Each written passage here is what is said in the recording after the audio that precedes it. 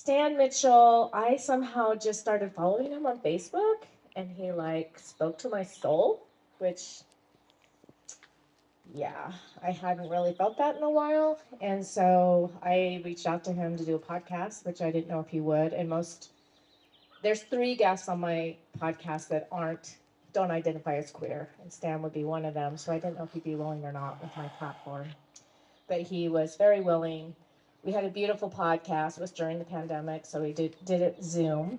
And there's something about this man, he only functions by a phone, like me, so I love that. And the whole podcast, he was walking in a forest, sort of like Joseph Smith. Kind of.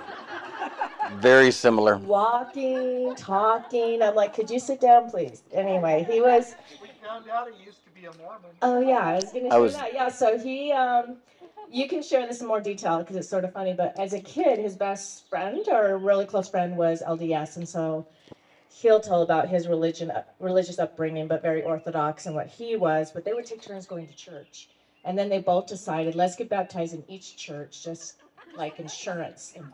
So he's on the records of our church. And he tried to be added to I'll Walk With You, and I deleted it immediately and contacted him and said, dude, you have to be a Mormon, you have to have a gay kid. But now he can be added. Anyway, he's very special, and I'm so happy you're all here to hear from Pastor Stan Mitchell. I'm going to take that. Oh, yeah, he's got a microphone. So I don't need this. Thank you. Well, thank you, everyone. I'm honored to be here. I actually am in Salt Lake this weekend. First time I've been in Salt Lake in 33 years. I think the last time I was 21 when I was here.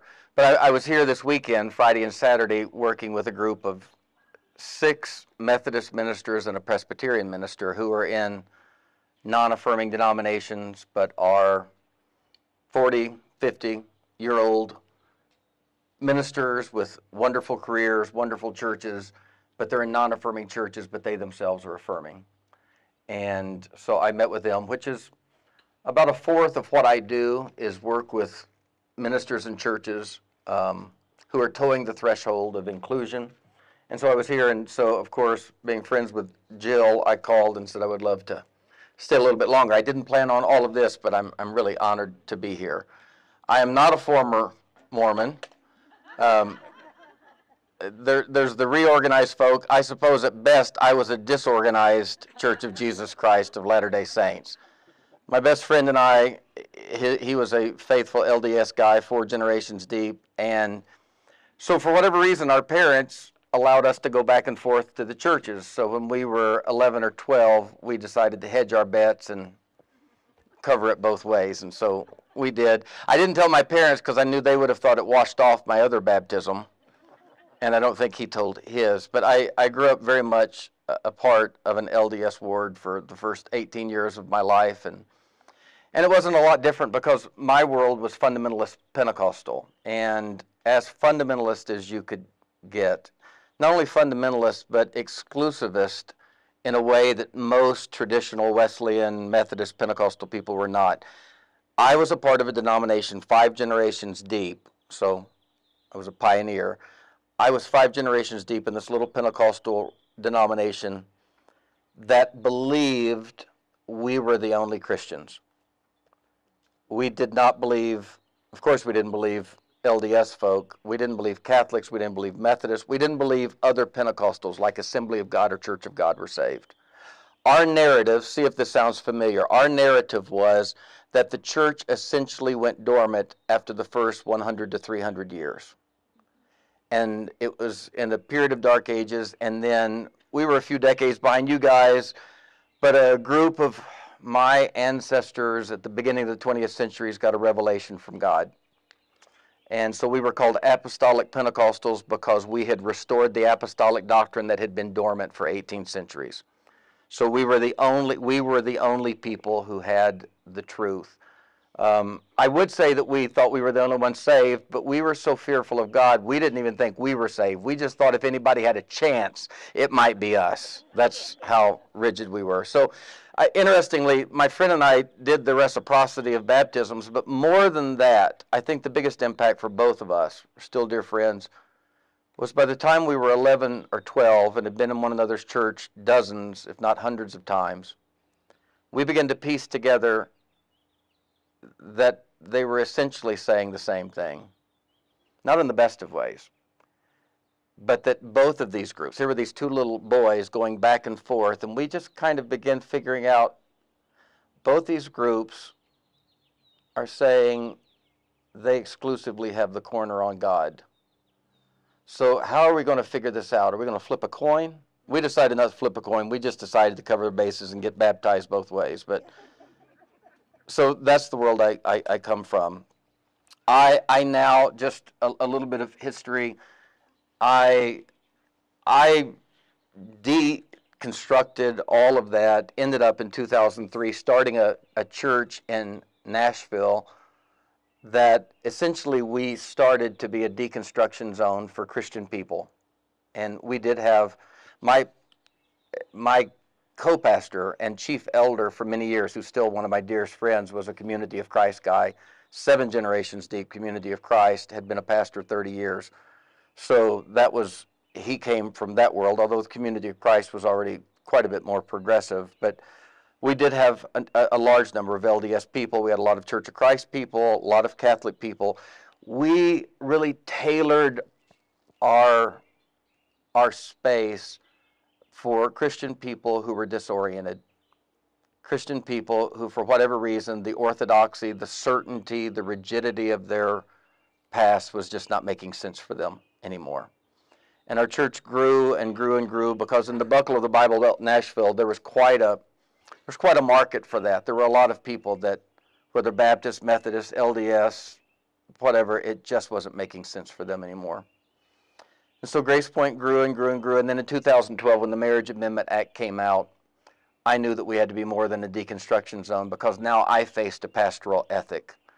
I was personally fully affirming, which meant I believed that same-gender romantic love was no different to God than heterosexual love. This was not something that I was generously, magnanimously offering some grace to queer people that maybe it's okay, maybe it's not, but God forgives.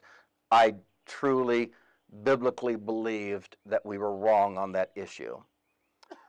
But I was pastoring a church that was really a deconstruction zone, and that was our main focus. But with the Marriage Amendment Act, I knew now, and of course, in that kind of a space in the Bible Belt, there were going to be a lot of queer people there. Though we weren't fully affirming, and you got to remember, we've come a long way in the last 10 years. In 2012, Barack Obama was not even saying that he was affirming of same-sex marriage or same-gender marriage. That's hard for some of us to remember, but he was still promoting civil union as opposed to marriage. So a lot's happened in the last 10 years.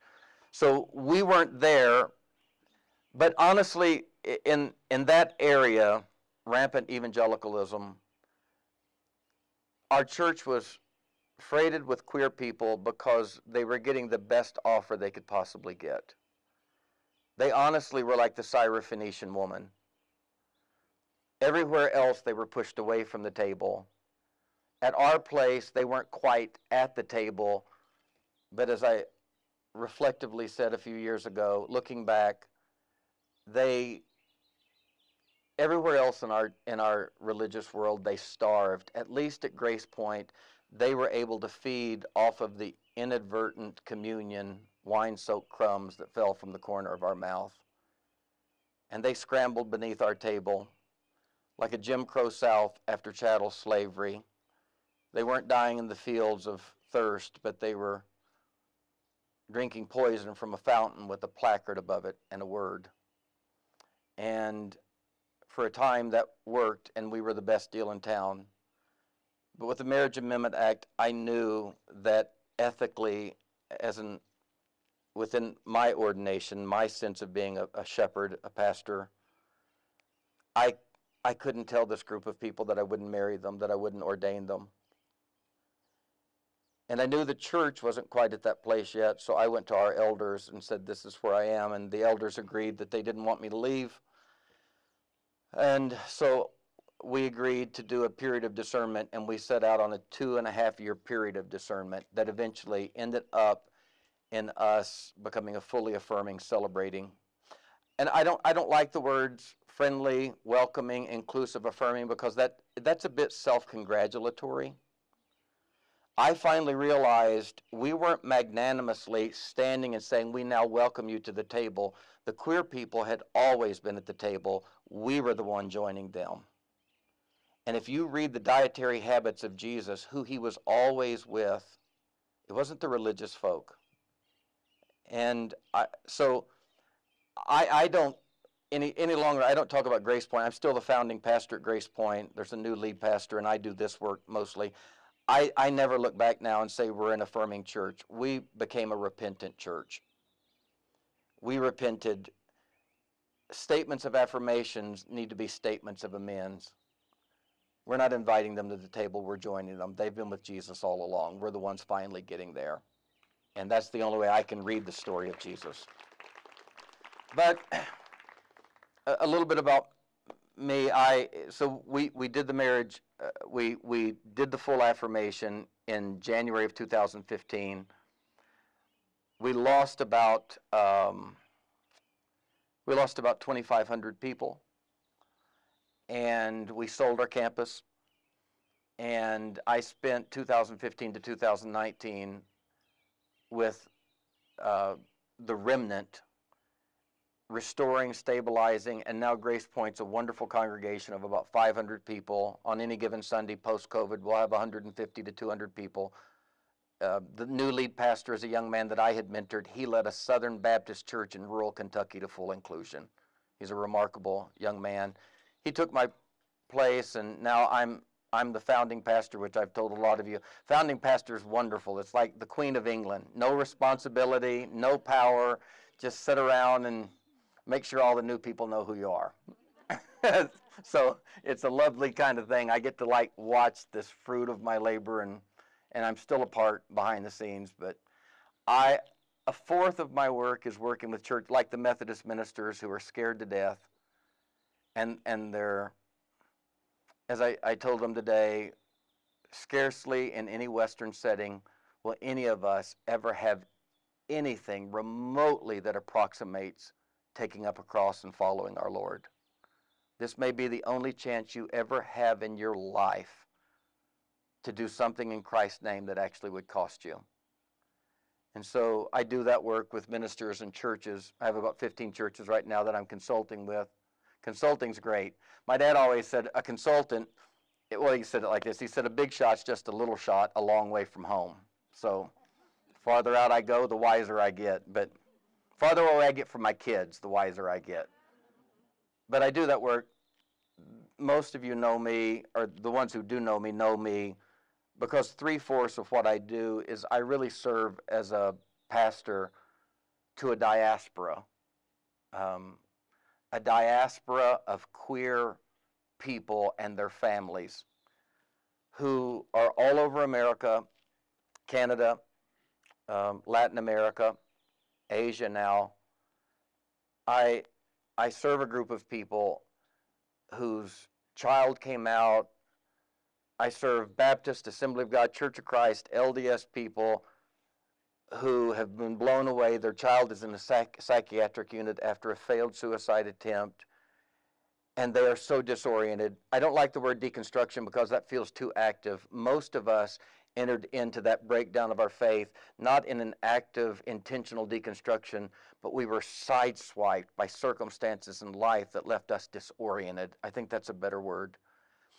And so essentially what I do is every morning I wake up and I spend the first 2 hours of the day responding to direct messages that come in overnight.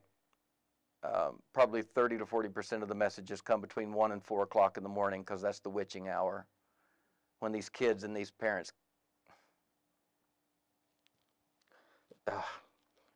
just got one last night and it's kind of fresh. But That's the direct messages come in 3 to 15 a day. I spend the first 2 hours immediately calling them back, giving them my phone number, because most of these people are in really crisis situations, and I don't want them to wait 48 hours.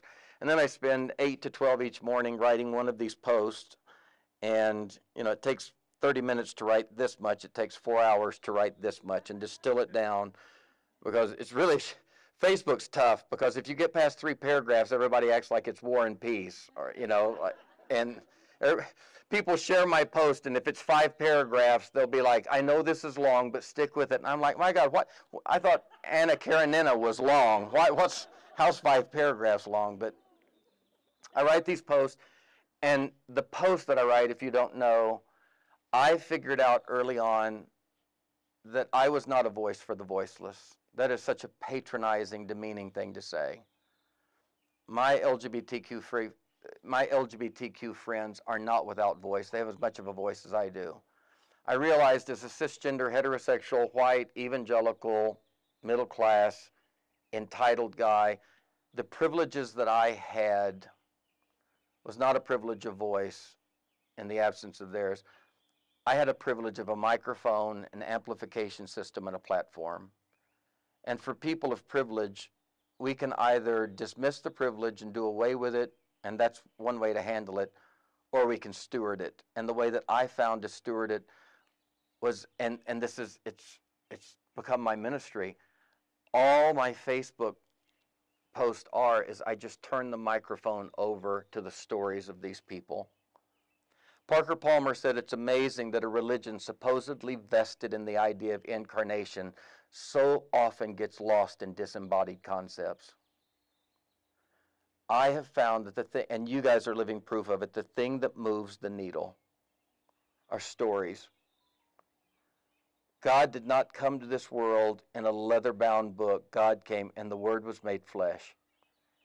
And I quickly realized, instead of debating text like a theologian, if I will just turn the microphone and this platform over to the stories of these human beings, the stories that I was reading and being so moved by, I tell those stories, more messages come in, and the messages I respond to, and I've just ended up, it felt strange 3 years ago, but with COVID, everybody became, screen pastors, and so I've ended up pastoring hundreds, thousands now of people around the country who just have a queer kid that they can't take back to the Southern Baptist Church. And they're hundreds of miles from the nearest Grace Point, the inclusive church I pastor, and they don't know what to do, and they live in small towns in South Dakota and Idaho and Delaware. And I just have committed to be a pastor to that diaspora of people and to work with them at the intersection of gender, sexuality, and their faith. The people who become so angry at the church, so wounded at the church, that they leave the church outright, they skip over me. I don't do much for them. They think that I am feeding into Stockholm Syndrome and sending people back to abuse, and I understand that. I do understand that. But for whatever reason, I still believe, as dirty as the bathwater is, there's a really important baby in that muck. And I said today, I don't know. I'm trying to do what some of you are doing, and that's lead and reform and help my religion mature from within. Sometimes I think I'm watching Christianity grow, and I hear people like Richard Rohr, and I see people like you, and I think, oh, Christianity just might make it. And then other days, I get gut punched so hard, I think that at most I'm just doing hospice palliative care for a religion that needs to die. And I love it, and I'm just trying to help it decently fade. And I live and I vacillate between those two places, but I'm not an angry kind of person. I'm a conciliatory person, and I still am deeply moved by Jesus, and I still talk in Jesus and talk in the Bible, and I really never changed my heart toward queer people. I've always loved queer people. I don't think love was the issue. I didn't start loving queer people. I changed my mind about what Scripture said and who Jesus was. And so I want to say something about who you are. I wrote this letter after the Pulse nightclub shootings. I wrote this to the Mama Bears, the evangelical version of LDS Mama Dragons. I wrote this when in 2016, right after the Pulse nightclub shooting. My friend Liz Dyer, who started the Mama Bears, Southern Baptist woman whose kid came out as queer and she didn't handle it well, almost destroyed him. Finally figured things out, started the Mama Bears. 2016, after the Pulse nightclub shootings, I wrote this letter to 1,400 Mama Bears. In the last 6 years, that number's up now approaching 40,000. There are 40,000 Mama Bears. So there is a movement, but the prophets in this movement, the prophets and bishops and shepherds in this movement are not cloaked clerics and trained theologians. They are mothers and fathers of this body of Christ,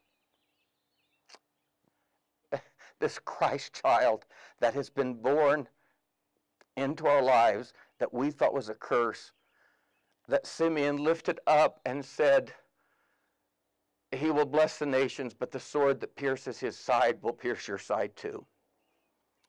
I believe the true prophets and the prophetic edge of this movement is not coming from the ivory tower and from the bishop's desk. It's from that theologically perhaps untrained mother of the one that even the angels said, don't talk about this because nobody would believe you. Just ponder it in your heart. And when all the theologians scatter, you'll be the one standing there. And when the sword pierces his side, it will pierce deep into you, Mary, blessed of God. So I wrote this to my Mama Bear friends because who would have thought that my companions in this ministry would be the Jill Rows and the Liz Dyers and Mama Bears and Mama Dragons. I thought I would live my life out with theologians and pastors and bishops. After the Pulse shooting, I wrote, and I wanted to say this to you guys. Without question, this is a raw and vulnerable week for our LGBTQ plus siblings and their families. The indifference, the ignorance, the cruelty, though always difficult to stomach, have been made especially unbearable for our hearts now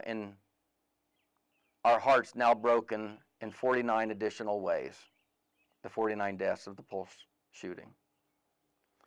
And magnifying the unbearableness for us this week is the indecent fact that more often than not, these heartaches come from those closest to us, our families, our churches, and our friends.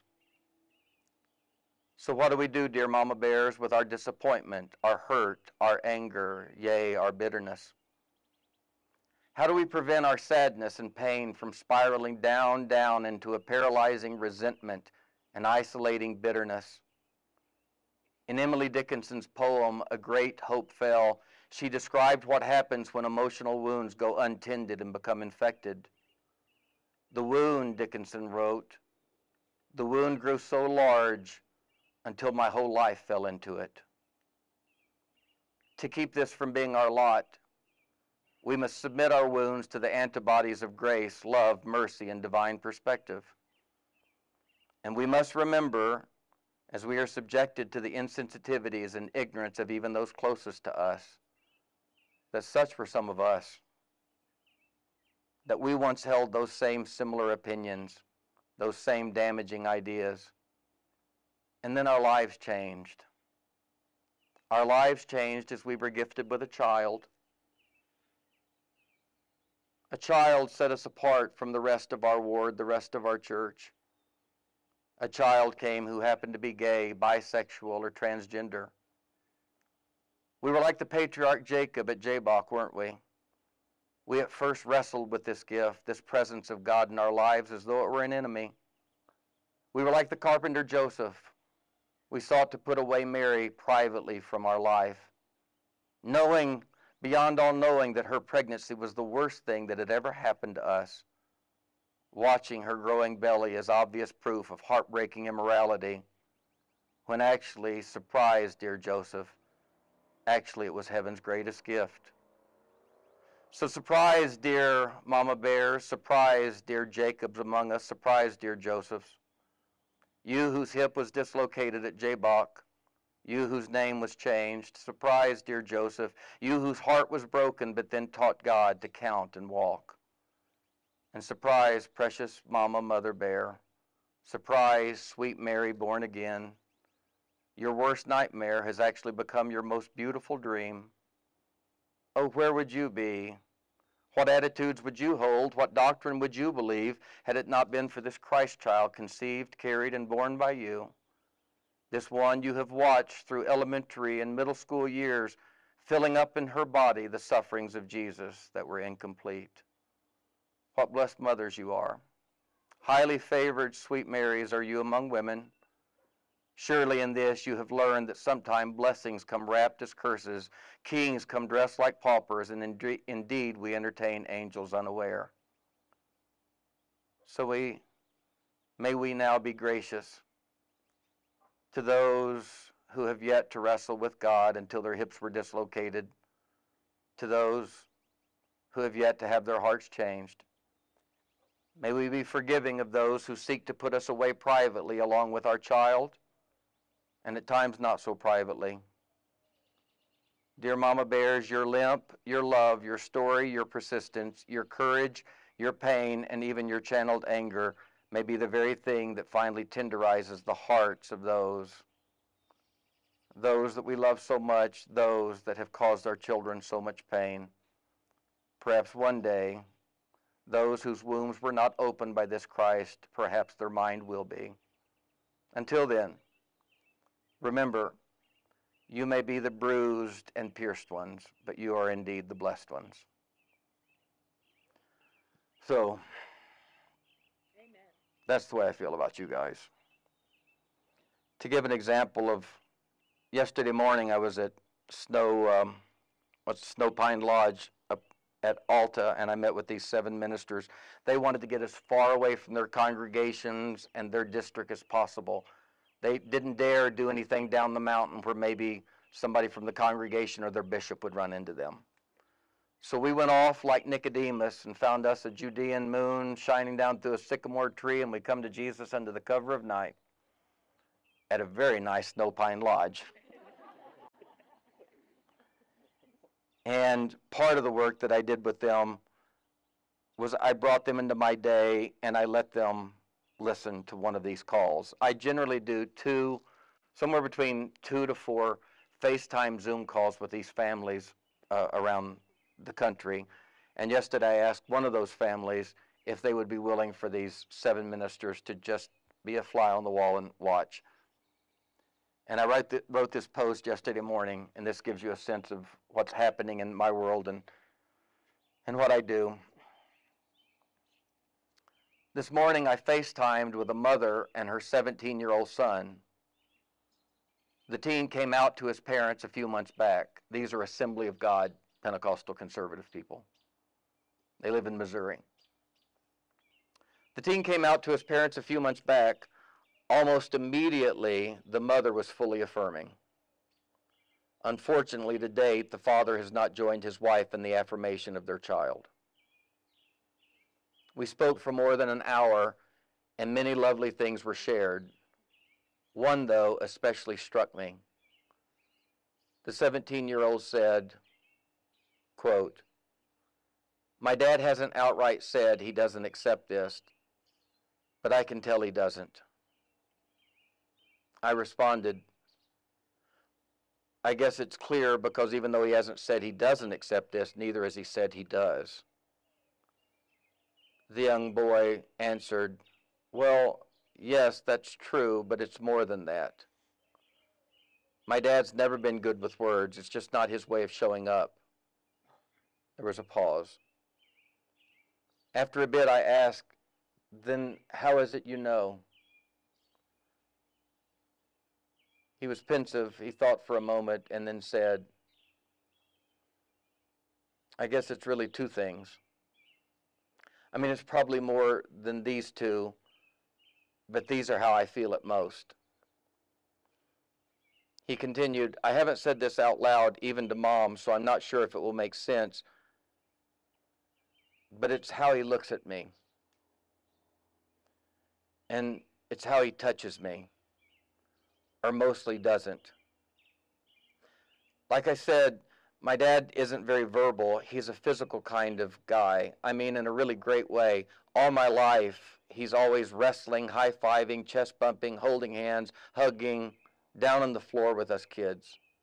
That's the way his parents and whole family is. But I don't know how long it's been since he looked at me the way he used to before I came out. I mean, like in my eyes. I don't know how long it's been since he grabbed me and hugged me. I used to couldn't pass him in the hall without there being something like that. I still try, and I guess he does hug back. He hugs back, but not the way he used to hug me. I don't know, maybe I'm crazy. Mom, you can tell me. But it just feels different now. He looked out the window, and he said it just feels a lot different. And his eyes, yeah, it's his eyes. His face is just a lot different when they're looking at me. Long pause, no words. His mom sitting beside him was teary. I could tell she was undone, struggling with all her might not to let the dam at her lower eyelid break. It was obvious she knew once it spilled the first droplet of liquid grief, both she and her child would have been swept away by the torrent of emotions that brewed, swelled, and roiled in their chest. For my part, I did all I could do. There are 7 ministers sitting back behind me watching this happen, trying to figure out how they're going to make a living when they lose their livelihood.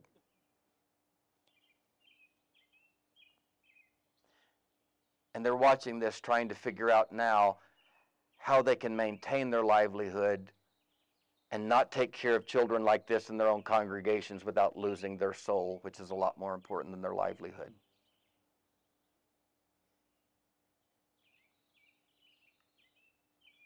For my part, I silently held his gaze.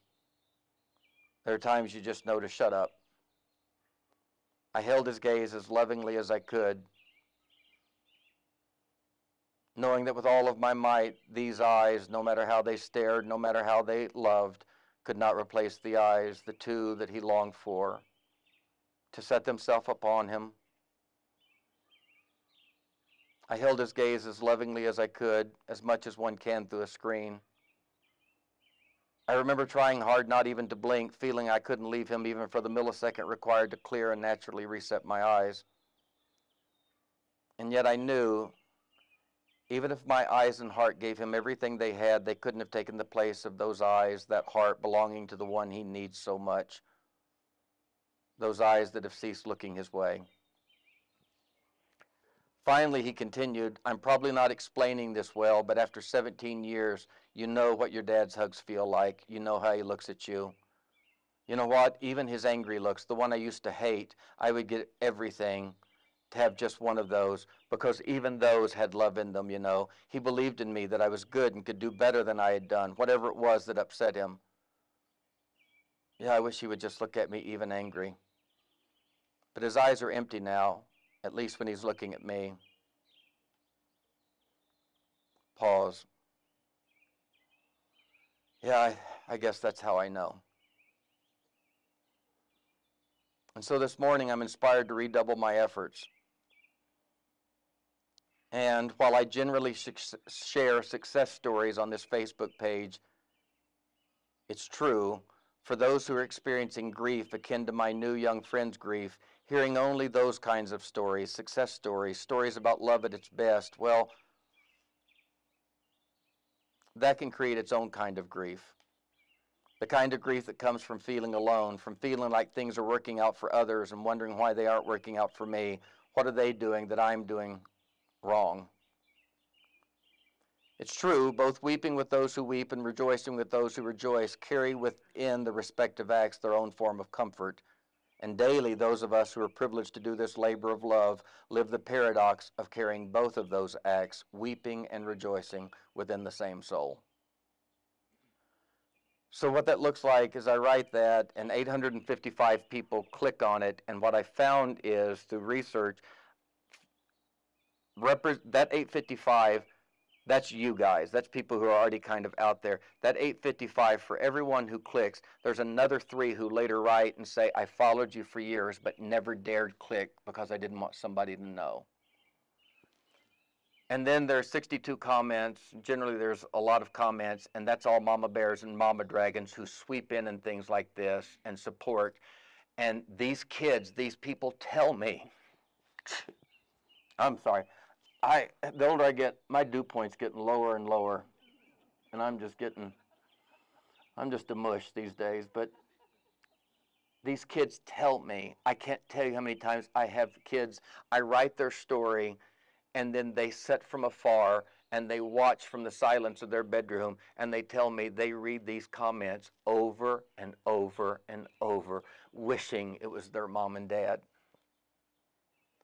So the comments are important, and then there are 99 shares on this, and then I go to those 99 shares, and it opens up whole new worlds of people. And out there where this gets shared, that's where I don't let the ugly stuff here, but out there in the sharing, I sometimes despair and just have to get off, because that's people who are brave enough to share, and then they get hammered. But the real magic and the real ministry is somewhere between, like I said, 3 and 15 people respond to me, and it's queer kids, queer people, their families, they respond to me, and I respond back to them, and I promise them, I send them my phone number immediately and say, I don't want to be presumptuous, but if you need a pastor, I'm here. And it generally takes a couple back and forth before they believe that I'm really telling the truth. They can't believe that. It's like 90% of my work is just sending my phone number and just caring. And for those that follow me on Facebook, when they find me on Facebook, interspersed in my Facebook is my story with my mom. And I didn't really mean to do that intentionally. I just put up some posts about my mom with dementia. And I'll tell you what that's done. My mom's a lovely woman, and it's a beautiful story. But it's not what my Facebook page is for in general. But I tell you what it's done. It's humanized me to a lot of people who were able to hold me off as sulfurous breath, yellow eyes, claws and a talon, this demonic person. And now all of a sudden they have to see me singing hymns with my mom and taking care of her. And it's kind of a mind, for a lot of evangelical people. But it humanizes me and gives me some credibility. But amongst those, I get these kinds of messages that came this morning. She said, I have a lot to say about this post, but the one thing, this is a 60-year-old woman, evangelical woman. And tell me if you can't remember this and resonate with this. I have a lot to say about this post, but the one thing I need to say about after reading all the comments is that how dare all of these people who don't know my son act like they love him more than I do. Just because a parent doesn't affirm his or her child doesn't mean they don't love them with all their heart and would give their life for them. I know this child you wrote about doesn't feel truly loved because they believe affirming equals love, but nothing could be further from the truth. There's many things in life that our loved ones do that we don't agree with or affirm, but that doesn't mean we don't fully love them. How do you resonate with what the Bible says that you've read all your life and do a 360 once your child comes out and decide the Bible doesn't mean that for your child? Trust me, I've wrestled and wrestled since 2017 because I want to know God's truth. My heart breaks daily that I can't tell my son that I believe God made him this way to love men. I don't understand why so many others can reject what the Bible says, people like you, unless they don't believe the Bible anymore. I honestly wish I could do that. I wish I could see it the way you do, but I can't. What loving mama wouldn't want to be able to do that? I don't care what others say. I only care what God says. If God told me tomorrow to affirm my son, I would do it happily, without question, without worrying what everyone thinks. But for some reason, God hasn't told me that, and that's what breaks my heart. Is it love to tell my son I affirm him and what he's doing is okay with God when I know in my heart it's not? God's not a God of confusion. You're confusing people, and all those mama whatevers are confusing people too. I need you to leave my son the hell alone. God gives us joy even in difficult circumstances, but my son lost his joy in Christ when he came out. I haven't seen him happy since then. How is that God's plan for him? I looked back to her name, and the son that she's talking about began corresponding with me 3 years ago, and I went back through our correspondences. He's a highly successful trial lawyer on the East Coast. He's 35 years old, highly acclaimed, and he's brokenhearted because there's a 6-year-old child inside of him, because the years of our life are like the concentric rings of the tree. They're not calendar pages we throw away. And his heart, I went back through 3 pages of our interaction. She's breaking his heart. So I know him. A soft answer turns away wrath.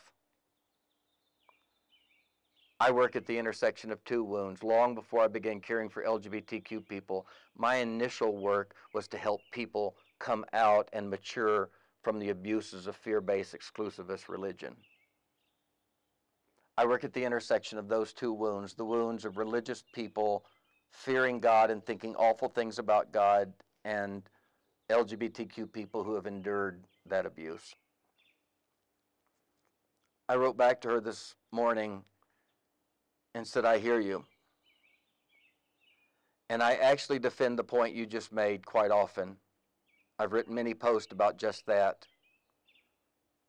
I tell people all the time, I didn't change my heart toward gay people. I changed my mind about what Scripture said. I want you to know, if it sounded like a group of people were saying they love your child more than you, that is not what I intend, because that's not true. And for me personally, I never appealed to parents like you to love your child. I know you love your child. You love your child more than I ever could. But it's because of your love that I appeal to you. I'm not asking you to love your child more. I'm asking you to read the Bible differently, because I believe it does read differently. I don't think your heart and love are the problem. I think there's another way of reading Scripture. That's the work I do. I'm sorry if in any way this was offensive. She read it immediately, was active in the chat, and then turned it off, and I know she simmered and stewed. She wrote back this afternoon while I was at the other meeting and said, thank you. Thank you. I hoped I would offend you and run you off. I hoped you would be cruel to me. I hoped you would be mean to me so that I could say, see there? But your kindness has opened something inside of me. This way of reading Scripture you talk about, it scares me to death. But I have other things that scare me to death. My highly successful son told us a few months ago that he doesn't want to live, and that scares me to death. So living between these 2 fears, if you would be willing to pastor this person, this woman who was so rude to you earlier, I think I would like that. So that's the space that we're holding. That's the space that you guys are holding. That's the space you've lived. That's the story you've lived. Everything I just said, plus or minus 5%, you could have said the exact same thing. I'm really grateful. I feel like every morning when I get up, I just need to take my shoes off. Every day, you know, I have done 12 queer teenage loss of life to suicide services in the last 14 months. Every one of them religiously induced. And my appeal to the Christian church, and I'll leave off with this and then maybe we can converse a little bit. My appeal to the Christian church is, I changed on this issue, not in tension with my Christianity, but because of my Christianity. Periodically in church history, and I think one of the things that I've always resonated with, and I think the LDS part of the Christian faith gets right, is, at least in theory, this idea of progressive revelation. evangelicals where I come from act like all truth flatlined at the end of the first century, and there's nothing about that that theoretically makes sense, but even church history doesn't indicate that. I always, on behalf of Progressive Revelation, appeal to my Protestant evangelical friends and say, church history indicates that time and again, there have been many pivotal moments in church history from our earliest days when the church has had to face the reality that we have gotten some really major issues terribly wrong. And the horror is that we have the capacity to get some really important things wrong, like chattel slavery and race relations and so many things, women, so many things we've gotten wrong. But we also have the capacity to be corrected. And the way that happens, the story of church history, is that never happens through the ivory tower or through academics or theologians or professional clerics. When God chooses to come into the world in reformative ways, he generally picks obscure little teenage girls on the backside of the wrong side of town. And he doesn't come through divinity school or pulpits or tabernacle choirs. He comes in ways that we could have never imagined he would have come. And in church history, we have made major reformative moves. Generally, it happens this way: incarnationally, human spirit experience, and in most cases, it's human suffering, builds to such a fevered pitch that these human experiences are dissonant with our received dogma, and they don't align, they don't make sense when we try to reconcile them to our doctrine. And there's this incredible tension that it's exactly what Peter, when he preached to the Gentiles, and then he went and reported it to James, the brother of Jesus. Remember?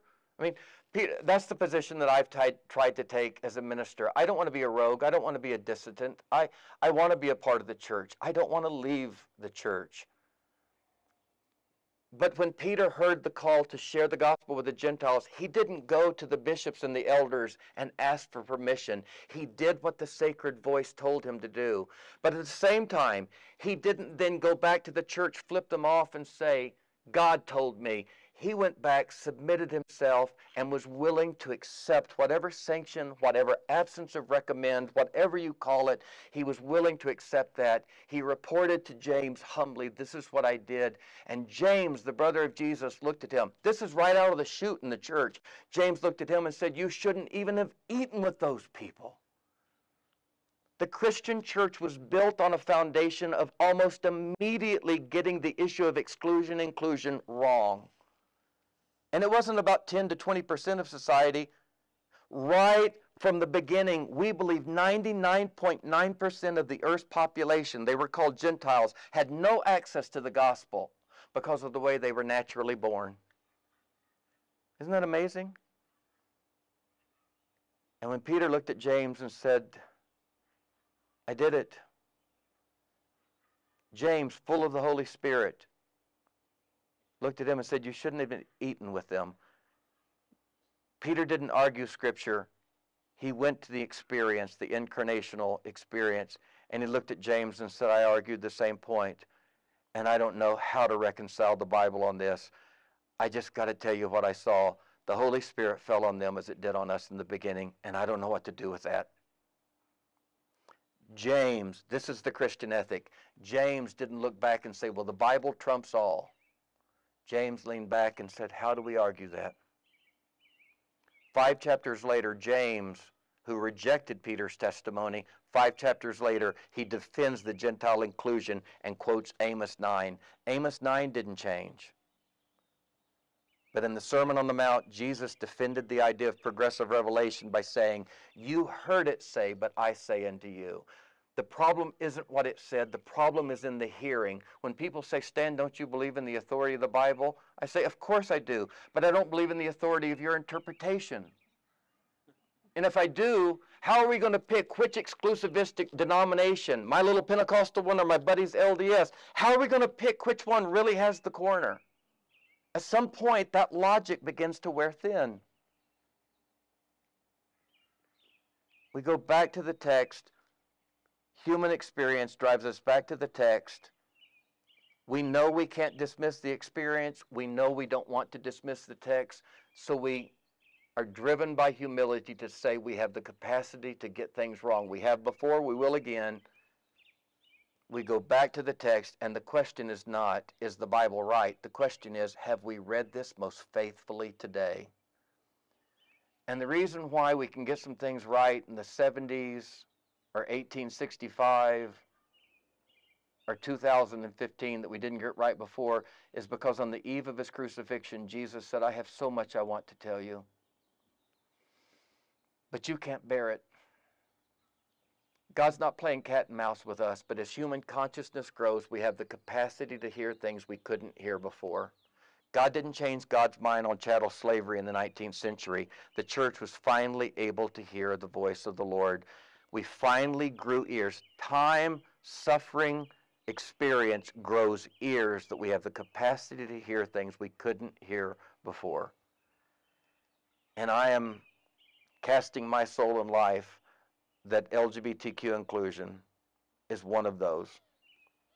We have been wrong, and we have heaped a burden on a group of people, and as Jesus said, it was an unbearable burden.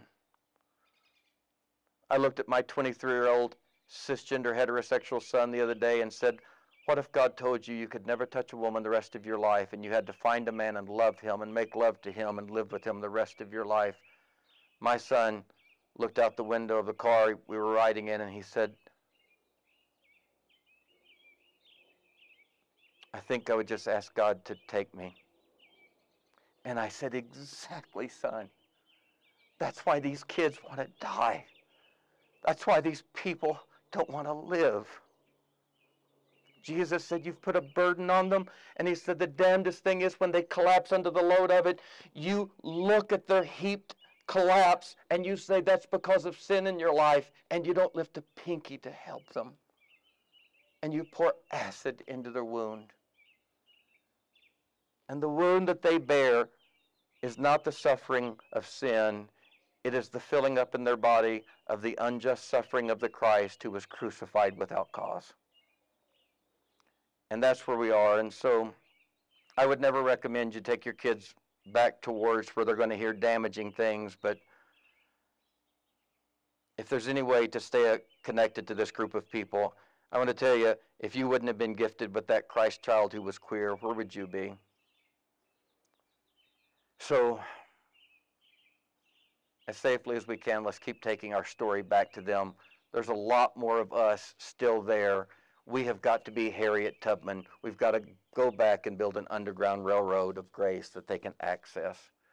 And there's no we don't do that by marching and telling them how wrong they are and quoting scripture. We do that by making the word become flesh and telling the story of our children. And if that doesn't move the needle, then the needle won't be moved and Christianity needs to die. And maybe that's what needs to happen. It happened to our Lord and things turned out pretty well. Sometimes deaths don't lead to a terminal place. Sometimes they are resurrective and sometimes things just need to die. But in the meantime, let's keep telling our stories. That's the work that I do and that's the work that you guys do. And you're an inspiration to me. I stayed over this weekend just because I wanted to be around you guys and just to, so I feel very privileged. So I hope some of this makes sense. I'm really, really, really honored to fight on behalf of your kids. I love them.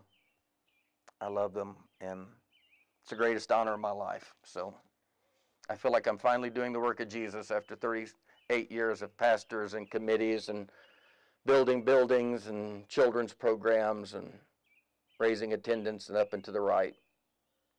So it's lovely work. So God bless you guys. Thank you.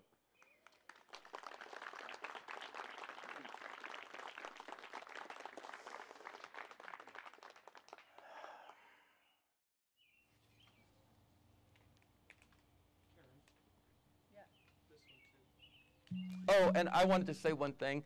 You guys are all parents. Val, would you wave your hand? Val's mom has been one of my best friends for years. Val's mom and I graduated from Greene County Tech High School in Paragould, Arkansas. I was Pentecostal. She was Southern Baptist. We were such close friends. She used to go with me to revivals. Little did she know I was trying to convert her. Her mom, Kathy, never got it, never converted. But we were dear friends, have stayed dear friends all through the years. My mom married my dad when she was 16, dropped out of school. When I went to college, my mom, who was 37 when I was 18, went to college with me, got her GED, went to college, graduated cum laude, had a 25-year teaching career, and was a mentor to Val's mom, Kathy, my friend, who became a teacher, now is an EDD and runs a big department at the University of Arkansas and is a really successful educator in Arkansas. But Val's here because about a year ago, Kathy reached out to me, which is really gratifying because I feel like Jesus sometime. I do my work everywhere else, but in my Nazareth, you know, the people I love the most, I can't do anything with because I'm just Stan, but Kathy reached out and said, my child is taking a journey that I don't understand, but I love him, her, help. And I began taking that journey with Kathy, and Kathy's been an exemplar. She's a mama bear. She's taken the journey really well. Val's dad, not so much, but Val has taken a really bold journey, lives here in Salt Lake, and so I got to call Val and have her come tonight. So that's why Val is here. So there's a piece of my life.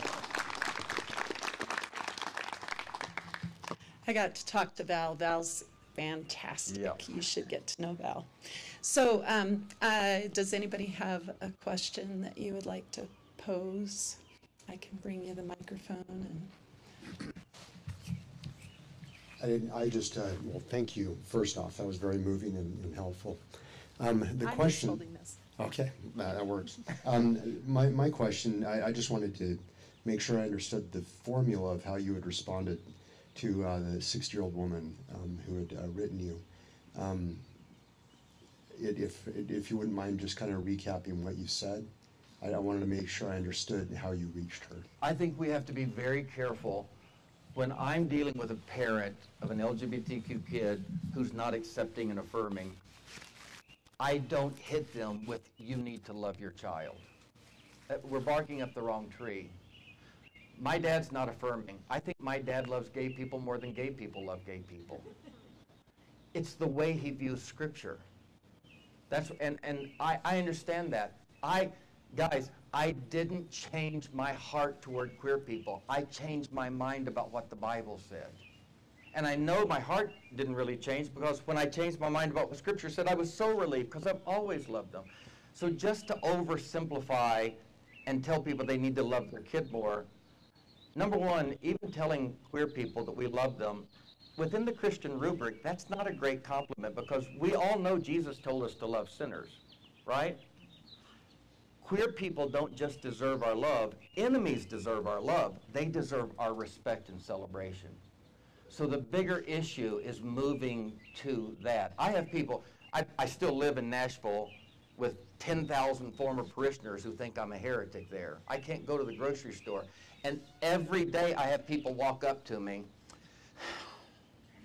and tilt their head sideways, and I see it's so, I would rather them slap me. They look at me, and they're so generous and magnanimous, and they say,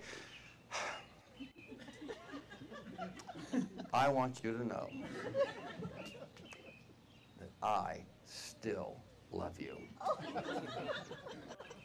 And they think they're saying something profound, but in that word still, that word is freighted with, in spite of how bad you are, fortunate for you, I am deeply spiritual and have the capacity to love you. So I think even this whole thing of we need to love them, that's not the complete story, because love can be patronizing, that kind of love. They deserve full celebration and respect, and they don't want to be loved as an enemy. It's like Jody and Mary, one of the first couples that I married.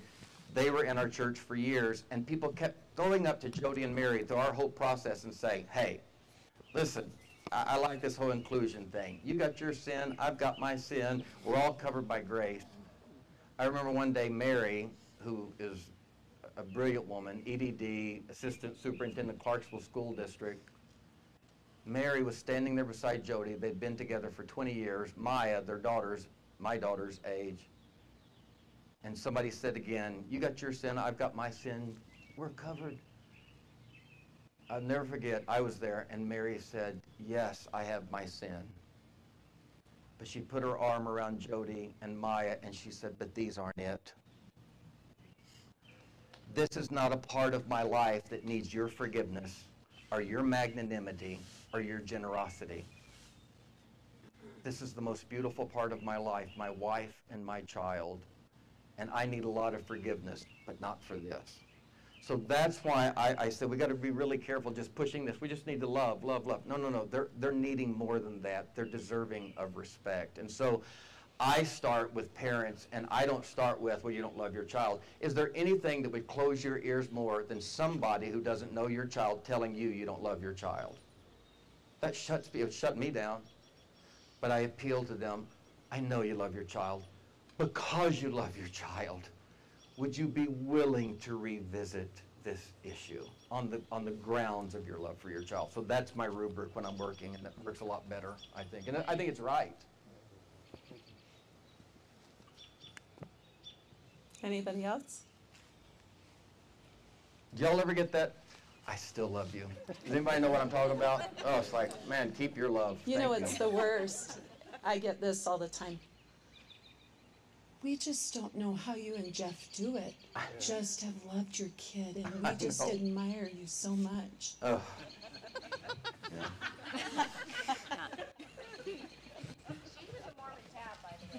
Yeah. And I'm kind of fan-guying on that, for sure. Tabernacle choirs, you know, you talked about us. Yeah. Y'all and Gladys Knight. I'm just curious as to, you know, with your time working with parents and families, are you seeing a movement towards more acceptance more quickly? Are you seeing, I'm hoping, I guess, as a parent, that we're seeing that needle shift. You know, I heard once that, you know, 20 years ago, the needle was you choose the church over your child, and you know, as that shifts, choosing your child over the church, and you're trying to find this middle ground. Where are you finding that needle? Are you finding it moving one way or another? When you work down in the trenches, it's very easy to get discouraged. There's a reason in Galatians 5, Paul said, be not weary in well-doing. I think we all know there's a weariness that comes from wrongdoing, but you guys know with me, there is a weariness that comes from well-doing, especially well-doing that is unrequited, that doesn't feel like... I remember hearing Coretta Scott King speak in person, and though she was not commending the death of her husband, I remember her talking, there's a small group of us, hearing her. She said that she felt like his death almost saved him. She talked about his infidelity. She was very open about that. She said he was a man that was crumbling beneath the load. And she said the load that was most forcefully crumbling him was discouragement. She said he was the last 24 months of his life, he was terribly discouraged. She said, as much as people heard him say it, she said, I lived daily hearing him say his dream was turning into a nightmare. There is a weariness that comes from well-doing and it not feeling like the needle's moving. Be not weary in well-doing, for in due season, says the one who a day is as 1,000 years. For in due season you will reap if you faint not. I do get weary because it doesn't feel like it's moving fast enough. But when I can find perspective and move back to 30,000 feet, there's incredible movement. For the mama bears to have gone from 1,400 to 40,000 in 6 years, I mean, there is an exponentiality. And the exponentiality, it's not shooting up with the y-axis, but I do feel like that grinding, slow, is beginning to find some edge up the y-axis. I mean, this didn't exist. I mean, where was this in the LDS church 15, 20 years ago? What I just said about Barack Obama. I mean, we forget that. He was still saying, no, not so much on marriage. I mean, the Marriage Defense Act, which president gave us that? Clinton, not Bush. So, not as fast as we want, but yes, it's happening. Is it, you know, how fast is it going to be? I think it's going to be slower than we want it to be, and I think this is even a harder issue than race and the color of skin. And the reason I think that is in terms of social psychology, when you get to the psychology, the personal part of it, I think human beings carry so much insecurity and insufficiency, what we would call shame, in their bodies, and that localizes so much beyond our bodies in our sexuality. I think that this is such an incredibly sensitive subject that a minority group, a sexual or gender minority group, has the capacity to serve as the scapegoat for all of our angst. And because we all have gone so many places insecurely in our minds with our bodies and our sexuality, it's just easier to project that onto a minority group that we can make worse than us and say, run, goat, run. And they're not just carrying their shame, they're making us feel better about ourselves for a moment. And I think because there's a lot of, I mean, Adam and Eve saw the fruit with their eyes, picked it with their hands, ate it with their mouth, digested it with the belly, and when the shame hit, what did they cover? It's where shame localizes in sexuality. They covered a part of themselves that they had not sinned with. Even their pristine state was not described as naked and not sinful. It was described as naked and not shamed. Naked and not ashamed. The central issue was shame, not sin. I believe in sin, but the real issue was shame. And that sense of insufficiency is so fraught in human sexuality that I think this one's going to grind slower than we want it to. But I'm seeing great strides. I am so much more encouraged today than I was a year ago. But the slow part in 2012 when Grace Point, I mean, when we did this in 2015, I mean, Time Magazine, CBS, Morning News, NBC Nightly News, the Wall Street Journal, that's how exceptional it was. We weren't a mainline Methodist, Lutheran, Episcopal church. We were an evangelical church in the Bible Belt doing it. So it was so exceptional that all of those agencies came. And I remember thinking at that moment, this is going to open the gates. And pastors around the country who saw what we went through, they saw the cannon fodder that we were, a lot that were towing the threshold of death backed off and said, I mean, who wants to lose 2,500 members? Who wants to go from a $1.8 million budget to a $300,000 budget in 6 months? Who wants to sell their campus? Who wants to lose their career? So I'm encouraged on one hand, but my encouragement is coming from grassroots movements like Mama Dragons, Mama Bears, Peculiar, I'll Walk With You. All of these kinds of groups are where my encouragement is coming from. Preachers and bishops are not encouraging me. Because nevertheless, among the chief rulers, many believed on him, but they would not confess him because they were afraid they would get put out of the synagogue. For they did love the praise of men more than the praise of God. And Jesus was right. It's hard for rich people to enter the kingdom. And the riches of religion, not just money, there is a wealth that ministers and leaders have. They just have more to lose, and they're not squeezing through that camel's eye very well. So it's going to be up to us, the grassroots. That's why I've left the professional guild, and I live my life with you guys. Anybody else? Stan, I'm Okay, struggling to just a second. remember a quote that you Just a had. second. Just a second, Lee. I'm projecting. I do that all the time. Yeah, I'm kind of like a deacon.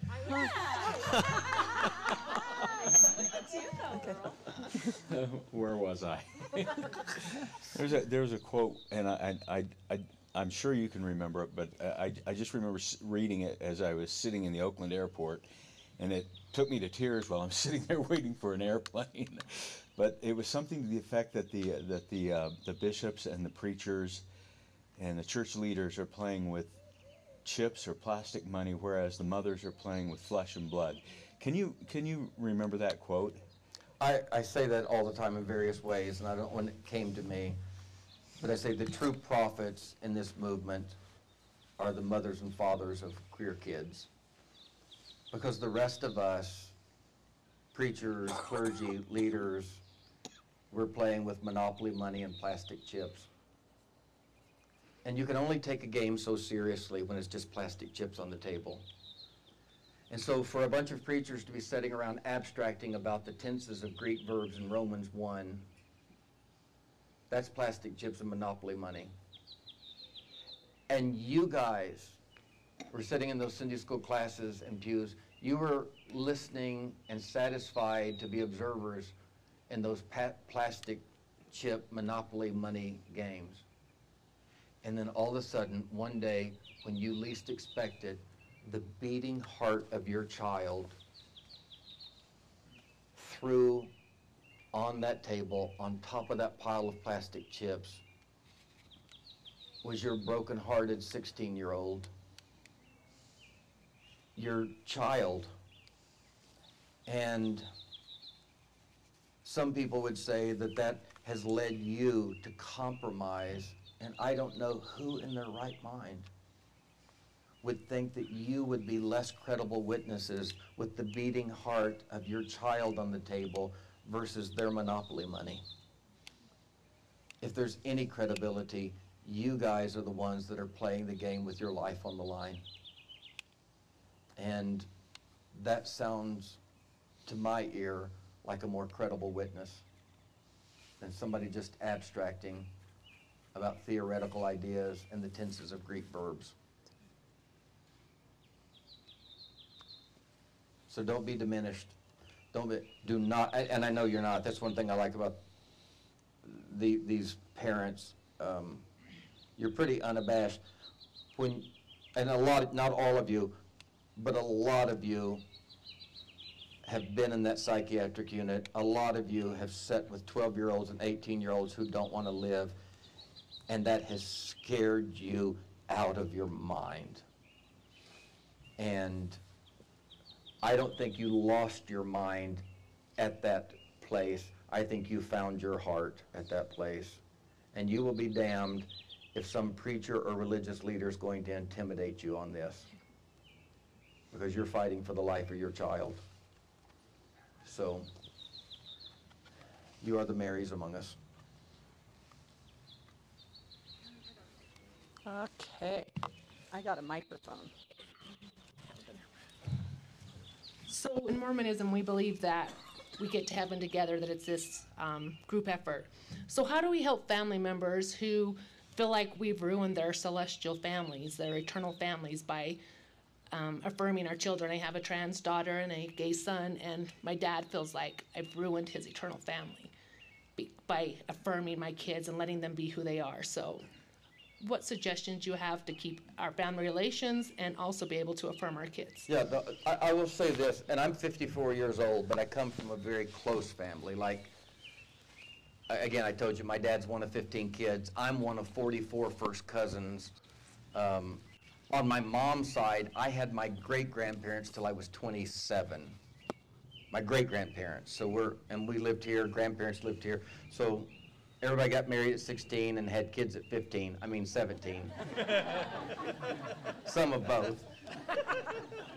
But family has been everything for me, and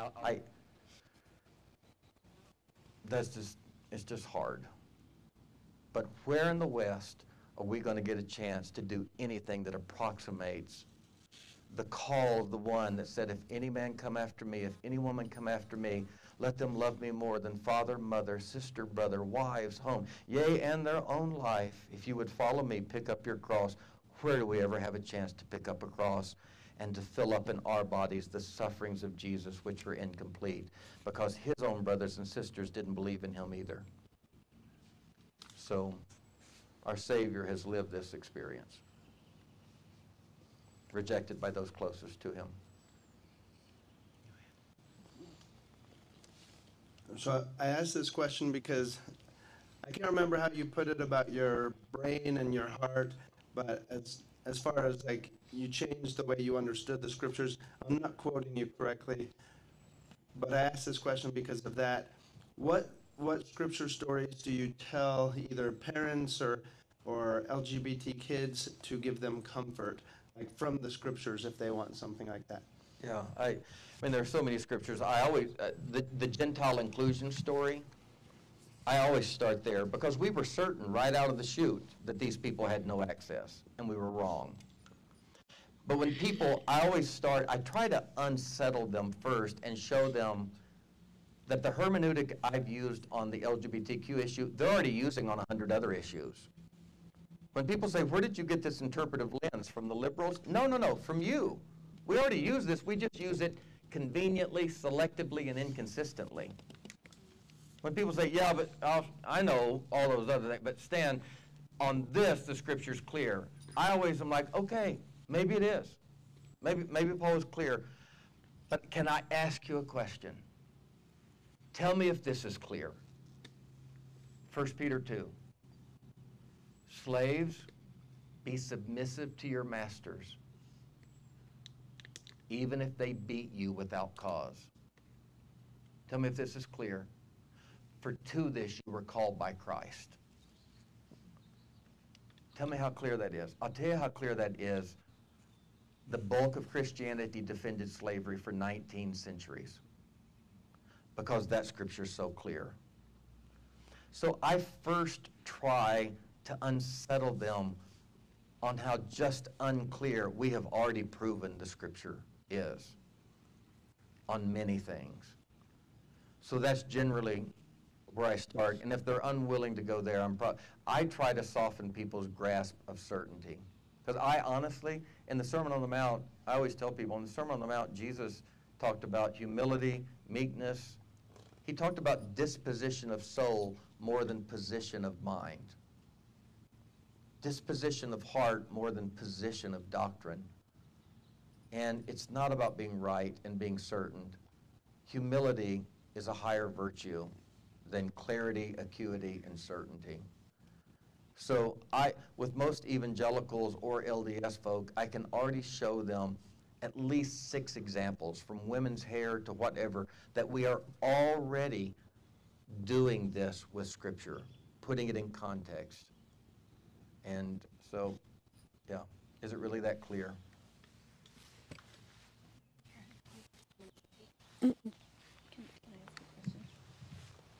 Sorry, I guess my husband and I are going to take over the meeting, but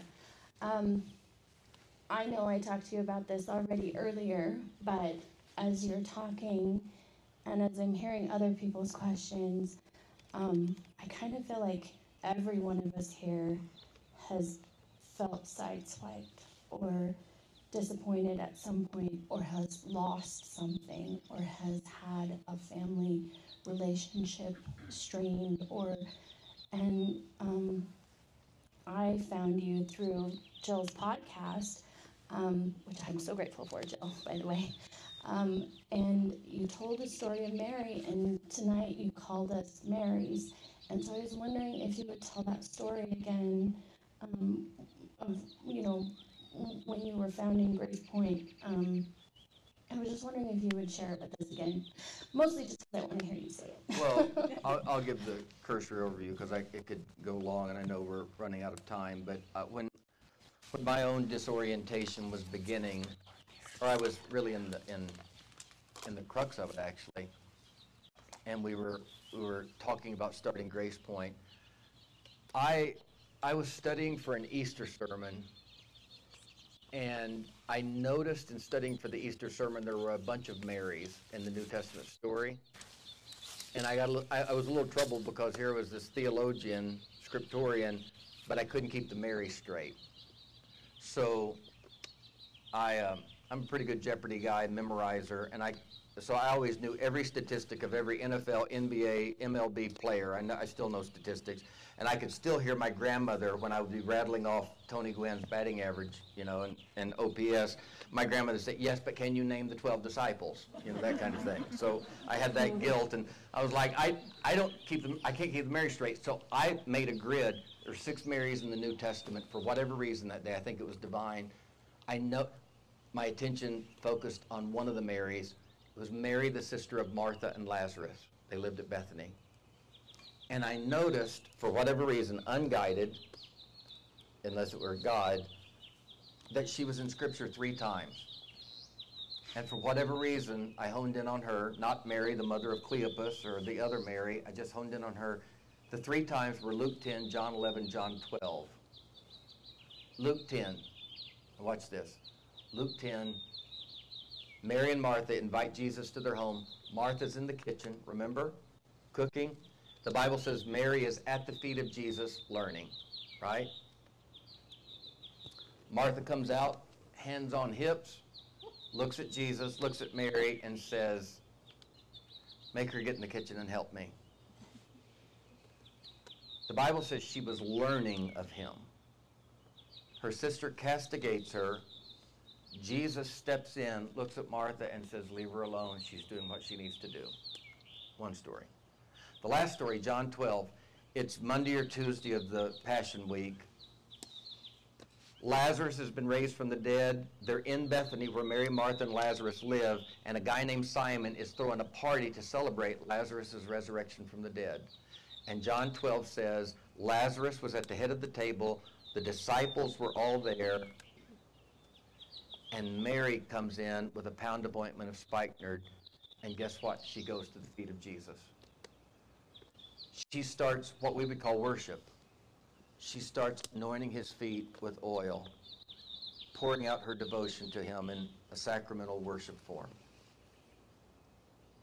Similarity. Both stories she's at the feet of Jesus. The first story she's learning, the last story she's worshiping. First story, Martha castigates, Jesus defends.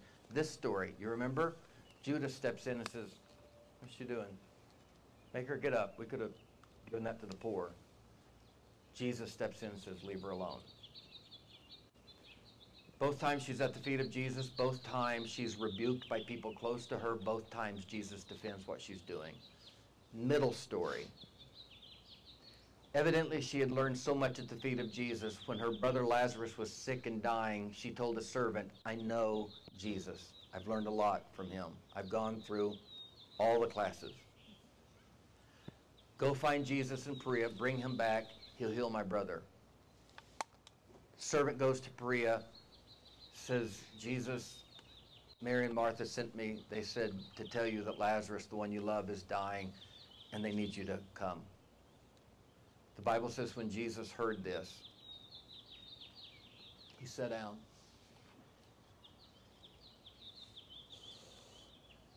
No explanation. He just sat down. The servant, rebuffed, goes back, and when he comes in the home,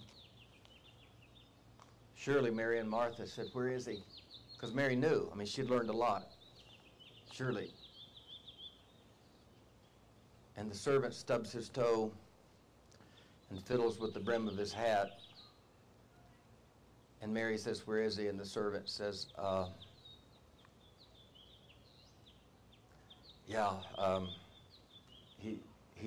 he didn't come."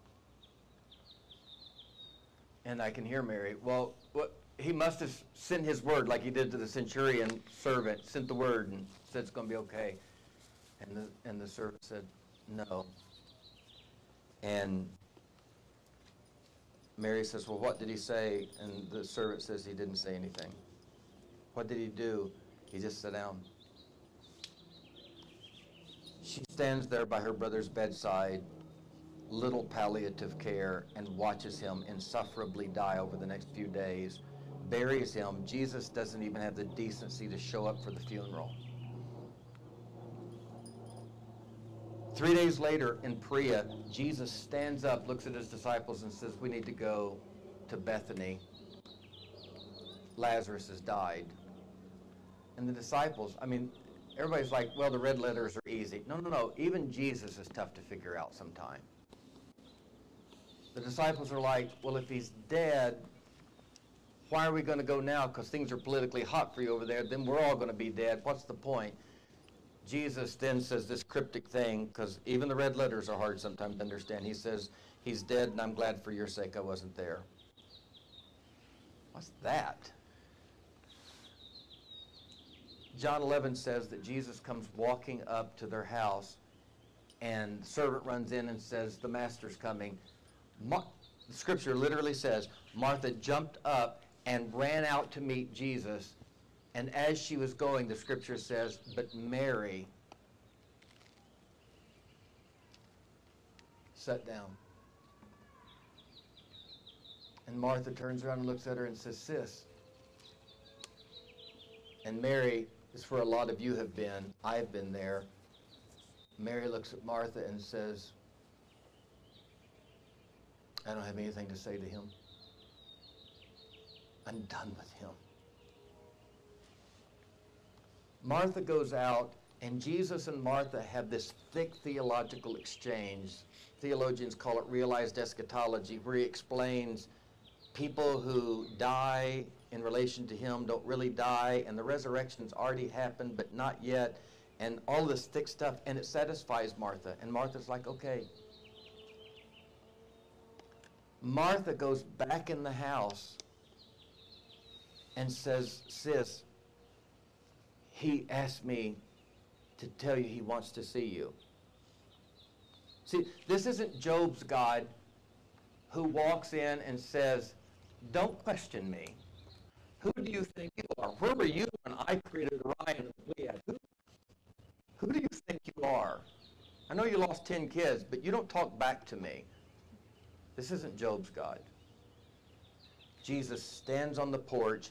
He doesn't kick down the door. He doesn't walk in and look at Mary sitting there and say, what are you doing? You don't question me.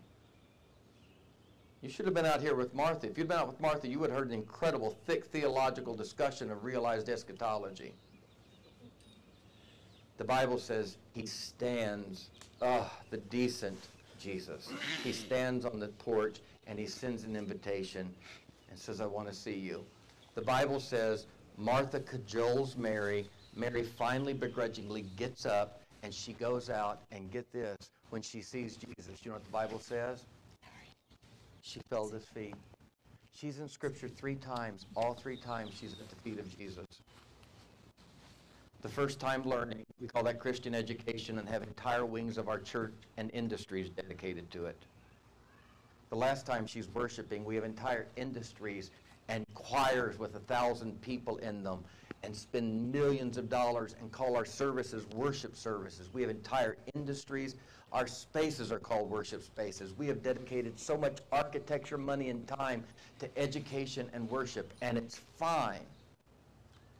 But the church sucks, stinks at providing the middle space. The space where she fell down at his feet and she wasn't learning and she wasn't worshiping, but she looks up at him and says, if you would have been here, and who do you think you are? And how could you have let this happen? And he doesn't look down at her and say, no, who do you think you are? The Bible said he silently picks her up as she curses him and says, where is he? And they silently walk, talking no theology, but the silence is theology. They silently walk to the tomb, and when they get to the tomb, the miracle in the story is not the stone rolled away and Lazarus walked out. The miracle of the story, the real story, is he stands there, and when he gets to the tomb, he doesn't say anything, but the Bible gives us a 2-word verse that's the smallest in the Bible and the thickest theology in the whole book. The Bible said, he wept. And she saw him crying. And everything that didn't make sense about the theology, and everything that still didn't make sense about the theology, and a heart that really didn't feel like worshiping. And she leans her head on his shoulder, and he puts his head down, and the tears of God mingle with the tears of humanity, and there are no academic answers, but the heart of man begins to heal in the space where Christ allows us to fall at his feet and fall apart. And we built Grace Point, and it's still what I do with people. And I said there are plenty of churches providing space for learning and worship. We are going to provide a space for people to fall at the feet of Jesus and cuss and fall apart and not understand. And we're going to expect not the words of God, but the tears of God to come into that space and meet us in our pain. And it's been the most enriching. And it was out of that that the LGBTQ inclusion thing came. But that's been the underlying premise. And so, you know, I don't know how much worship and learning is happening at places like this, because I think there's still lots of us that are in that middle space. And honestly, I think if you skip the middle space, I think the superficial jump from learning to worshiping, I don't know, I think it's proven by the story, it just hit me. It wasn't Lazarus who was raised from the dead who was at the feet of Jesus worshiping, and it wasn't Martha who got the thick theology about realized eschatology. It was Mary who was allowed to fall apart at his feet and grind her way through the cursing. She's the one. I think for people like us, we don't have to become agnostics and atheists and lose our faith. It just might be that through these tears and our anger, that our worship might be refined more purely than it ever could have been because of these heartbreaks, these things that drove us to his feet in tears. I don't know how the Christian church has lived 2,000 years with the story of Mary, and nobody's ever talked about that, but I'll be doggone. I think I found like the theory of relativity. I don't know how anybody has missed. She's in Scripture 3 times, and it's the same thing. She's doing something good. She's castigated by other religious people. Jesus defends, and you're like, well, wait a minute. Who castigated her in the second one? The church for the last 2,000 years. And, well, when did Jesus defend her? When he reached down and picked her up and didn't say a damn word, but cried with her. That's the space that we're living in, and so it's a lovely space. And anywho, that's good, isn't it? That's good. I'm like that old preacher in the Pentecostal church. He says, "Oh, I about blessed my own self right there." Okay. Anybody else have 1 or 2 more quick questions? I think that's a great place to end. I thank you so much for bringing Spirit here. Thank you. I'm honored. I'm sorry for the first time I've been with you guys. My dad always said that a good sermon is one with a good beginning and a good ending, and those two as close together as you can get them. I haven't learned that lesson, but thank you for bearing. I just want to say one thing when talking about disappointment. I think that is one of the things that these young people, when they first come out, it's very hard because a lot of them feel like, you know, I have disappointed my parents. And I think that's really a hard thing for them because they do not know how they're going to be accepted even by their own parents or family. I think, and I've said, it may have been quoted tonight, I don't ever think that I have even approximated what these kids are feeling, but the heartbreak of disappointing my dad or feeling like I've messed it up his celestial afterlife. For your dad, you know, it's going to be kind of a smaller mansion. For my dad, I've messed up his celestial afterlife, but he's going to have to not have me in heaven, and I'm going to be burning forever. But that disappointment is so hard. But all of us that are dealing with our parents, our kids' grandparents, and all the disappointment that comes with that, if we say we are an ally, and we're not getting hit by the stones thrown at our children, we are not standing close enough. Because what we're feeling with our dads pales in comparison to what flows in their veins with their friends and their teachers, and every time they walk down the street, the disappointment they think they are to the whole world. So in that disappointment, we join them. We just have to relieve this world of that religious angst of disappointment, because there's no reason to be disappointed. They're beautiful. Can you say that one more time about if we're not getting hit? If you say, for those of you, well, I'll just leave it at this. If you say you're an ally to a group of people and you're not getting hit by the stones thrown at them, you are not standing close enough. I've quoted it 3 times tonight, but it's one of my favorites. Colossians 2, this is a remarkable line. We are filling up in our body the sufferings of Jesus, which were incomplete. To look at Golgotha, to look at Calvary, and to think that was an incomplete suffering. Yes, it was an incomplete suffering. For every queer child that has cried, for every queer child that has felt the rejection of their dad, that is the suffering of the body of Christ. And for us to be able to join them and to lose our recommend, or to lose ordination, to lose, that's,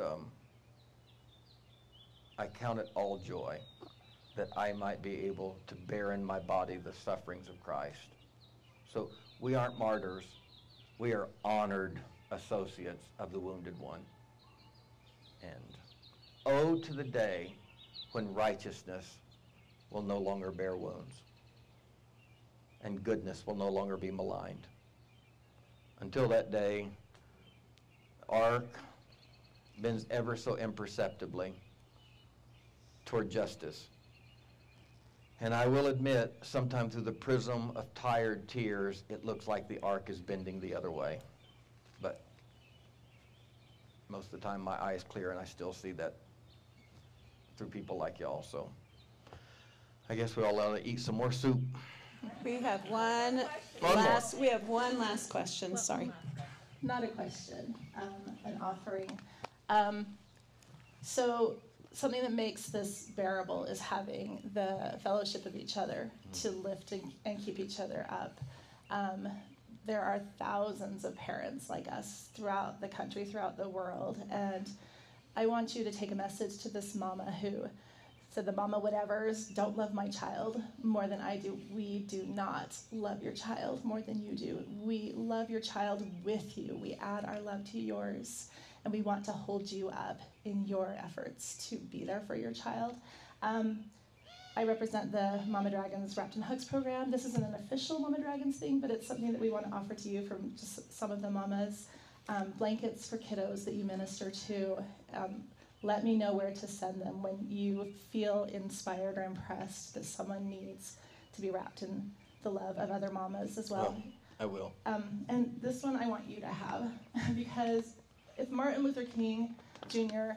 can get discouraged and want to give up, we are so vulnerable to that as well. And so I want you to feel like you have us holding you up in your ministry as well. So you can maybe squish it into your suitcase and take it on the plane. If not, let us know where to send it, and we can send it to you too. I will take it with me. Okay. Thank you for your work. We really appreciate you. Thank you.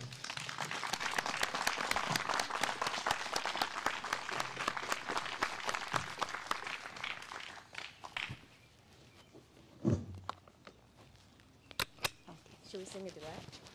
No. Oh. I don't think it's on. Sorry. There we go. Anyway, thank you so much, Sam. Gosh.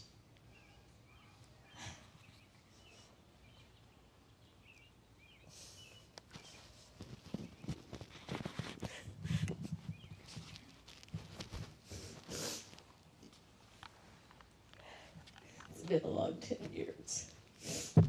And I think many of us can relate to this. We're not safe with many leaders and people that we should feel safe with. I told my mom, isn't it ironic I'm having a Mormon get together with a pastor? What is wrong with this picture? There's nothing wrong. We are so honored to have you a part of this movement and to be heard and to be seen and to know that we're a part of a really incredible movement, a sacred movement. Just thank you from the bottom of my heart, because I think so many of us have felt so unheard. So thank you.